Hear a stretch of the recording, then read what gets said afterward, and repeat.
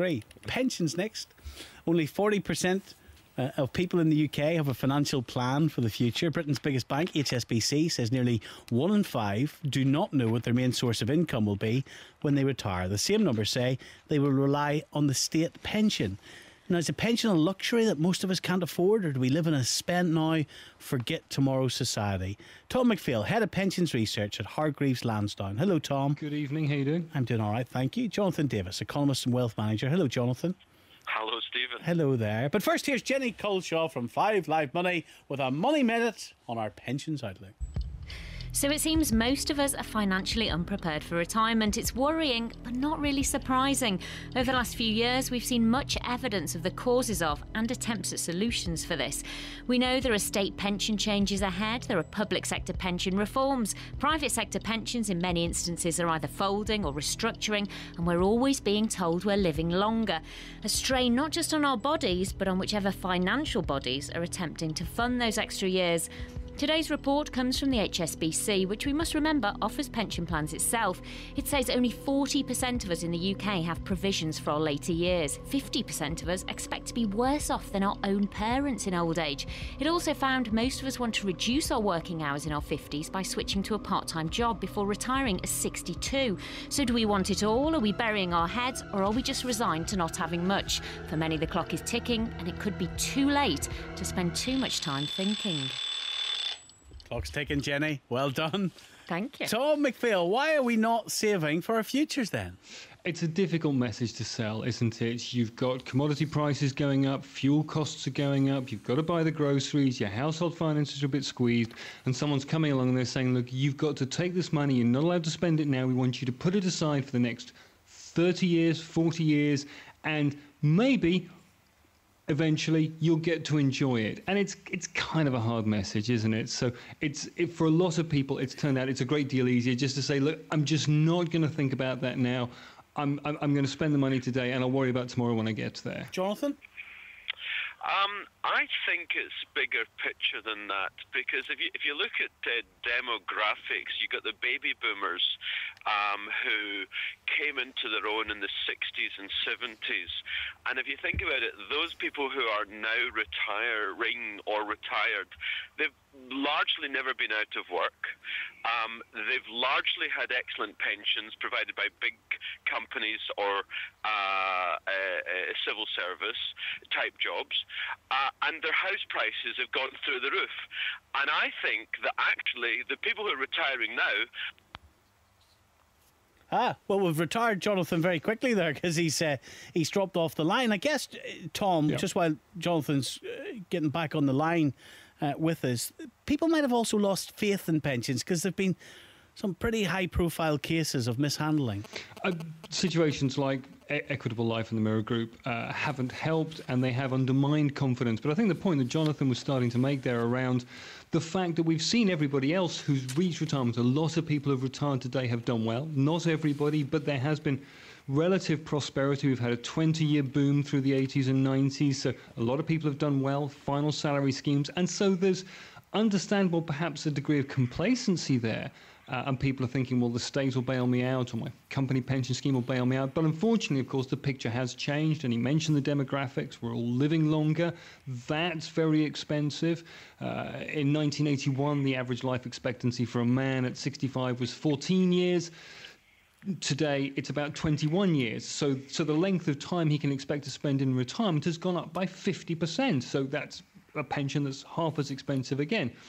And the absolutely fundamental problem, when you strip it all down, is that we're not putting enough aside for our retirement. And for a lot of people, that should mean saving into a pension. It doesn't have to be a pension, but one way or another, we need to spend less and save more. And you can do all kinds of clever things with charges and investment returns and all the rest of it. But at the end of the day, if you don't put enough aside, you're not going to have enough to live on. And only around half the adult population at the moment is saving in a pension for retirement. The government's taking steps to change that. It's bringing in these auto-enrolment plans. So over the next few years, we are all going to get stuck into a pension. We can opt out again if we want. But even that's not going to completely solve the problem, because we then need to make an active choice to save a bit more. And the tax break that you get, Jonathan, it's attractive. Does it need to be more attractive? it is attractive. There's no question. It's the most attractive form of savings that there is. Does it need to be more attractive? No, it doesn't, because as Tom says, people are complacent. But the reality is that while we have the economics that we have, where it costs an arm and three legs to get in to buy property, where the cost of living is massive, the economics are stupid. Therefore, people can't afford to save. We have such a high cost of living in this country, and the government aren't doing anything about it. They're scratching at the surface. We have to have a radical change in our economics and our policies in order to lower the cost of living, lower the cost of housing. Thereby, we'll be able to put more money into any form of saving, which means that ultimately we'll take less from the state in the longer term. Yeah, but inflation's really high, isn't it? Exactly. And why is inflation high? Because of the stupid economics of basically no interest rate whatsoever. Therefore, we've got the ramifications of the decimation of our currency a couple of years ago. We've got petrol at $1.40 a litre. We've got bread and milk going through the roof. In other words, the basic staples of life are expensive. Then you add on rent or mortgages are very expensive because the amount you have to borrow to buy a house or pay to pay rent. The cost of living is high because of our silly economics. We need to change radically, and until we do that, I'll tell you, there's going to be a whole generation that are going to be in penury in retirement. And the point that Jonathan's making there, what that means is if we don't fix some of these problems, if we don't find a way to save more money for retirement, what's going to happen is that we're going to get millions of people arriving in their 60s and in their 70s, and they're not going to be able to afford to retire, and they're going to want to carry on working, or they're going to have to carry on working because they will have nothing else to live on. If this sounds like you tonight, 0500 909 693, and lots of different age groups could feed into this evening. Maybe you're in pension age now and you don't have enough money to live on. You can pick up the phone to us, let us know what it's like. Maybe in your 20s and you're thinking to yourself, it's a lifetime away. There's no way you're going to put money away in your 20s for something 40, 50 years down the line. And maybe you've left it too late. You're in your 30s, your 40s, you don't have a decent pension. 0500 909 693. We'll take your calls on this after the news and sport. It's 11:32.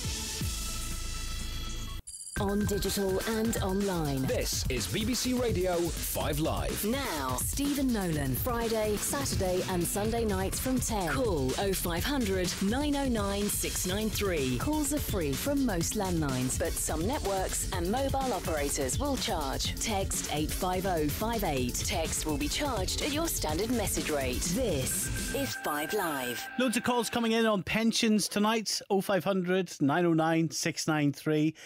Neil from Lancashire. Hello to you, Neil. Hi. How are you doing tonight? Fine, thank you. That's good. And Paul, from where are you from, Paul? I'm from London. I'm part of the Youth Fight for Jobs campaign. Ah, so you're 24 and you're slightly older, Mr. Neil. You're 54. Slightly, yes. Right. Have you got a pension, Neil? No. Well, I've got one with about £15-20 a week, I suppose. Right. Which isn't going to really get you through, my friend. No. Why didn't you save earlier? Because I've always been in a low-paid sector job, and at the end of the month, I've normally only got about £30 spare, which is gone towards, treats for the family. And, you can't push the money everywhere. And what's it feel like now? It's just the same, really. I don't have the money, and probably haven't got the time to actually sort of invest it to make it worth my while. I went to see an advisor on one particular occasion, and he sort of said, well, if you save £200 a month, you'll get a good standard of living when you retire. And I just looked at him and said, well, I haven't got that kind of money. So you just dismiss it, don't you? Tom McPhail's still with us tonight, Head of Pensions Research at Hargreaves Lansdowne, as is Jonathan Davison, economist and wealth manager. Tom, what advice is there anything can be done now for 54-year-old Neil Taplin here? A couple of interesting observations, I think. One is, Neil, you're in employment at the moment? Yes. Okay, so And does the company you work for, does it run a pension scheme? I'm actually self-employed at the moment. Oh, okay. So the government's plans to get all employees automatically enrolled into a pension over the next few years, that's not going to affect you either. So in terms of private savings, you're on your own with this between now and retirement. The government's bringing in plans to improve the state pension, which might give you and do you have a partner? Yes. Okay, so you and your partner might do better under the new system that the government's bringing in than would have been the case previously. But the chances are it's not going to be an enormously generous standard of living in retirement. I mean, there's a question about what it's going to be like relative to the standard of living you're enjoying now, and the question of the replacement rate of income is relevant here. But if you're going to save any money as a starting point, I'd just stick it into an ISA, because from the sound of things you don't have a lot of savings, and rather than locking up money in a pension, that would probably be a better place to start for you. The particular sort of high savings that I've got at the moment is actually earning me nothing, in the banks or the building societies. But the trouble is that how much can you lock away for sort of like for the next 20 years when I need the money for today. Sure, no, I appreciate that, which is why I'm trying to avoid preaching at you and telling you must go and save £200 a month in a pension, because if you haven't got it, you haven't got it. No. Do what you can, save what you can, and I hope that the state will look after you better in the future than has sometimes been the case in the past, that the state's pension system is going to improve. But the reality is, for someone in your position, and particularly given your age, there actually isn't a lot you can do now, because one of the things you need to do if you're going to build up a good pension is to start young.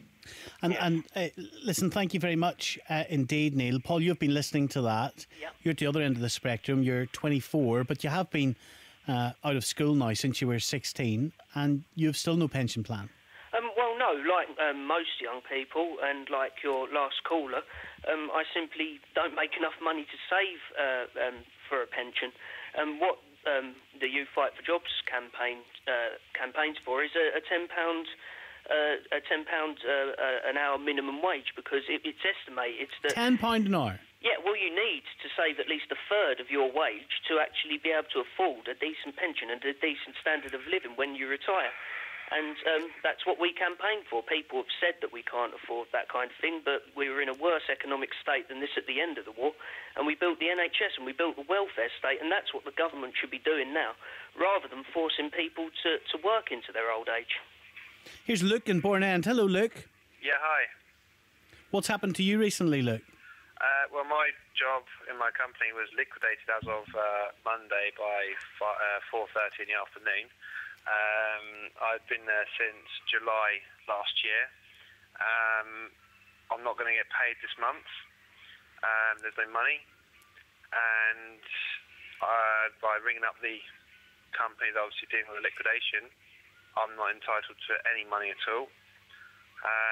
So I've got a very, very small amount of money put aside for this month, luckily enough, but that was only due to a family circumstance. So the future is very rocky. I live with my girlfriend, we rent, we have probably between us bills for general, obviously rent and everything else comes into about £1,000 between two of us. The money that I was getting probably left me with approximately about between £200-300 a month if I was lucky anyway. What are you going to do? Sorry? What are you going to do? Well, I've been given an opportunity to set up a company and buy back a segment of the company that was being liquidated, where I'll be a director by me setting up myself. So you might be able to get yourself back on your feet again. But to save for a pension, how am I going to do that if, it's going to be unknown territory? Sure. Setting up a business with no financial backing, but there's 2 two prospects potentially that's willing to put money into starting it. That's not going to give me a salary. That's not going to be able to make me able to physically save any money. Yeah. Now there's a constant theme coming through tonight from loads and loads of people getting in contact with us, and it is that they've got, obviously a pension in the long term might be a priority, but certainly in the short term there are far more pressing urgencies for people to use their money with. Listen, we'll leave it there. Thank you very much indeed. Evening to you. Thank you, Jonathan. Thank you, Tom. 11:45 the time now.